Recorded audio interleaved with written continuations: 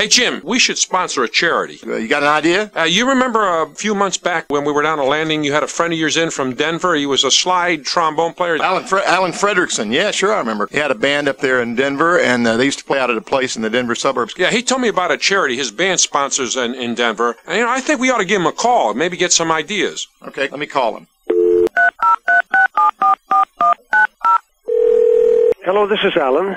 This is Jim. Well, Alan, Al is interested in getting some kind of charity activity going here. He wants to give back, and I told him you had this experience with your jazz band, and I thought maybe you'd give us the benefit of your experience. You're talking about Gumperson's disease? Yeah, Gumperson's disease. It's a good case in point. Well, years ago, after we achieved some degree of success, we were struck by the fact that famous performers sponsored a charity, which helped the charity and lent a little glorification to their own names.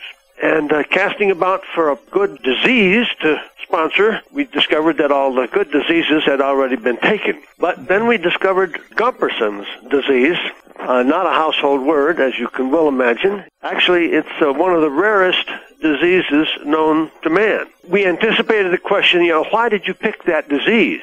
First of all, we picked it because there are no known symptoms of this disease.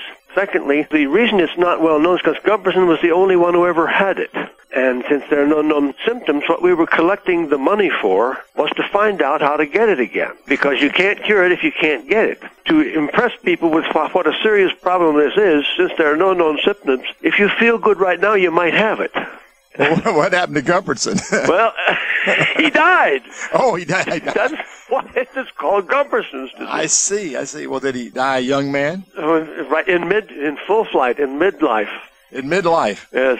Well, all right. Look, thanks very much. We'll probably call you again. All right. Take care.